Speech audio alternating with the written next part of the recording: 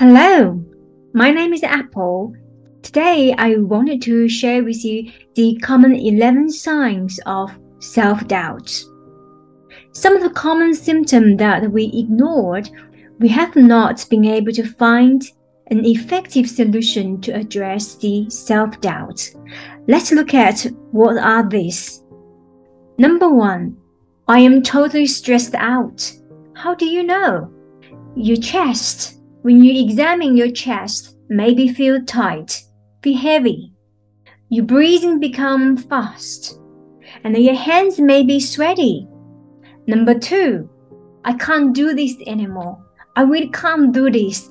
I have to do this, but I can't do this. Number 3, I wake up at night all the times. In particular, when you have a deadline, when you have to submit, when you have to turn up for a very important meeting, the night before, you can't sleep. Number 4, you're thinking in your head, telling yourself, I'm going to look so stupid. Number 5, you know that you really need to do this, but you have not found a drive, a model inside your body to be able to deliver, to do what you wanted to do.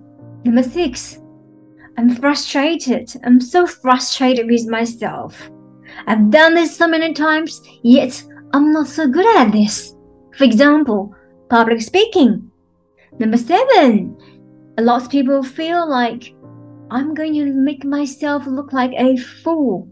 Who said that you're going to make yourself a fool? But it's all playing inside the head.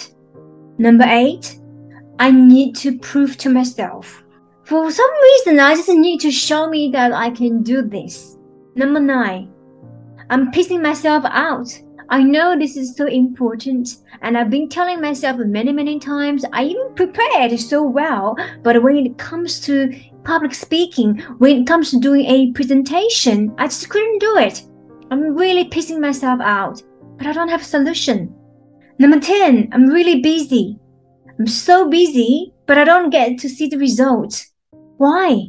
Maybe we have not been able to ask for the results that we wanted to see, or we have not got the correct system in place to assist the result to manifest itself. Number 11, one most important sign is a lot of my clients do feel that I don't feel like I deserve this. I really don't feel or don't think that I can ask for this. They don't feel that they have the right to be asking for what they actually wanted. Part of them really want this to happen, and then another part of them is telling this negative voice, say, I don't think I deserve this. I don't think that I can ask for this. Looking for these signs. If you are exhibiting any of these signs, I really urge you to look for some help. Speak to your friends, speak it up, and check out some of those stress release videos, and spend some time for yourself in nature.